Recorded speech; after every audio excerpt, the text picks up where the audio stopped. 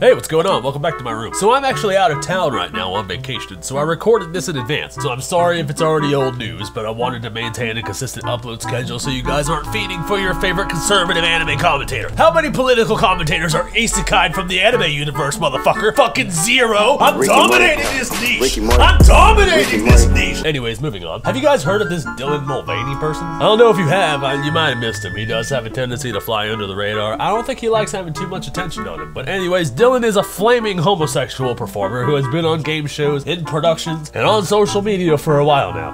Hello, would you like one too? There you go. Oh my god, I'm sorry, oh my god, he's coming. Eat him! Eat him! Do it! Here, take my bread, take it, take it, take my bread. Why is he actually kind of funny?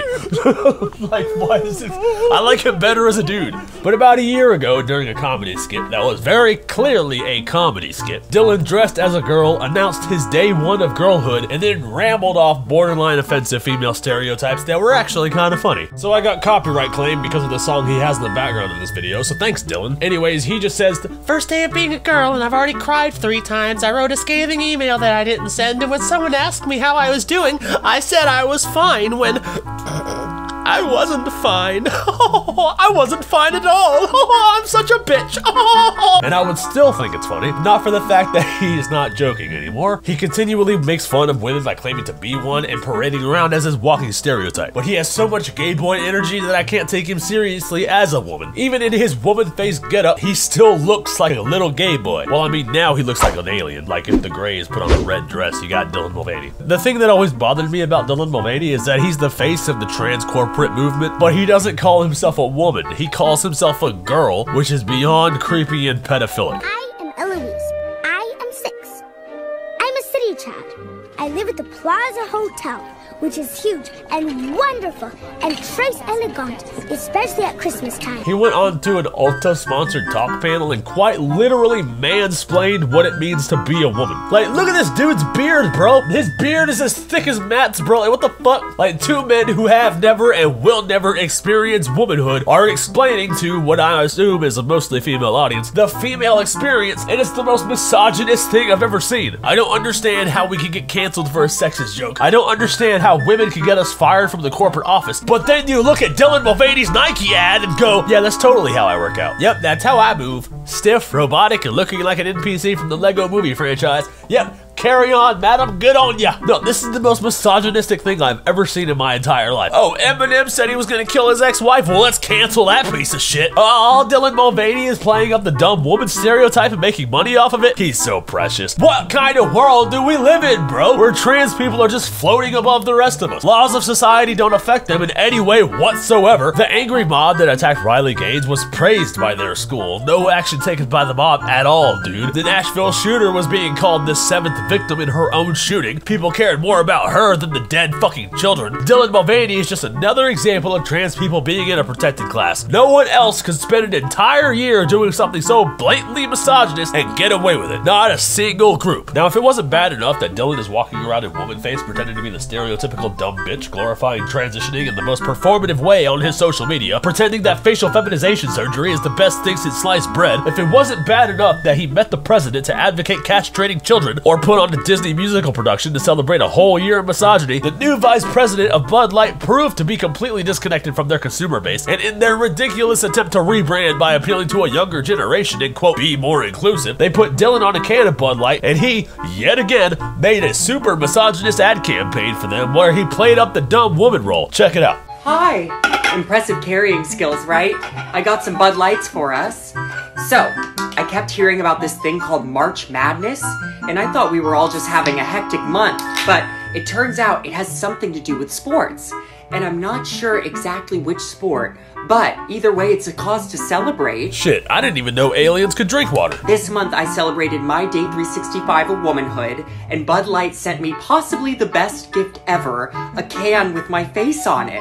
Check out my Instagram story to see how you can enjoy March Madness with Bud Light and maybe win some money too. Love ya! You look fucking goofy.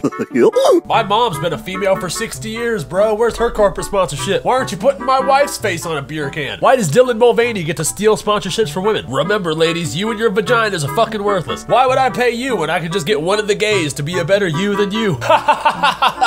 Eat shit and die, you bunch of womb havers. Your feminine experience means nothing. What? You need maternity leave? Fired! We have women who can't even get pregnant. What do we need you for? See what I mean? Every single woman on the entire planet should be pissed off at what's happening with the trans movement. You should all be as pissed off as Kid Rock. Grandpa's feeling a little frisky today. Let me say something to all you and be as clear and concise as possible.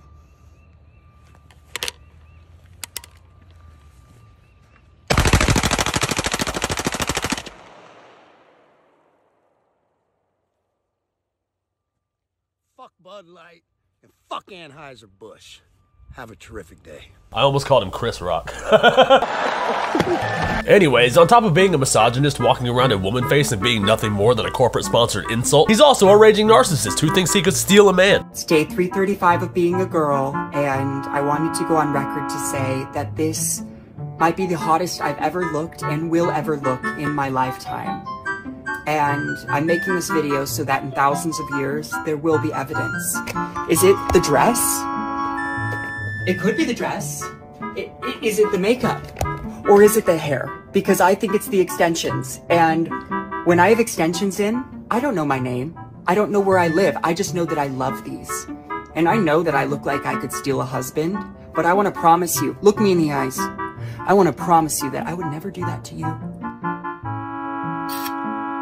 Yeah, my husband doesn't like This is extra hilarious because Dylan has been complaining about not getting kissed as a girl yet because he, quote, looks in the mirror and says this is a person who should not be single. And I don't think getting kissed is gonna happen, Dylan, unless you get with one of these made-up non-binaries. But if you're looking for a man, good luck. You don't look feminine enough to attract a straight man, especially if you still have your penis. And you're not gonna attract a gay man looking like a feminine extraterrestrial. Gay guys want gay guys, and you're very much trying to be a straight girl. You look fucking weird, okay? You look weird. But since we've already established that Dylan Mulveyney is a raging, narcissistic, flamboyantly gay theater geek who has been addicted to the spotlight since high school but can't seem to maintain any relevance, I can only conclude that he's sold his soul to the entertainment industry and transitioning was part of the contract. It would explain why he's getting all these fame and fortune and all these sponsorships seemingly out of nowhere. Every company is backing him. He's getting all of this money. Everyone knows who he is. He's incredibly famous in all parts of the internet, but you can't get a date, Dylan? That's interesting. That must be the cost of your soul. So you get all this money and fame, you get to meet the president, but you're so fake that no one wants you, and no one will ever love you. No one but these corporations who only see you as an expendable prop. And once you've outlived your usefulness to these soulless corporations, they'll just toss you into the gutters of New York City, where you'll live out the rest of your unnatural life by yourself. So I hope your soul was worth the exchange. Anyways, thank you guys so much for watching. Be sure to like, comment, and subscribe for more videos like this one. And I'll be back on my bullshit next weekend, so don't go nowhere. Unless you want to go to my music channel at Nepharius Music to check out some songs that I make in between projects. And I'll see you in the next video. I've been riding around town, blowing loud with the window down. Oh shit. New phone, who this? I'm just steady winning. You can't even hurt my feelings, homie. Oh shit. New phone, who this? You can't ever slow me. Half of y'all don't even know me, homie. Oh shit. New phone, who this? Don't you dare try to call me, cause I'm introverted, homie. Better text me that shit. New phone, who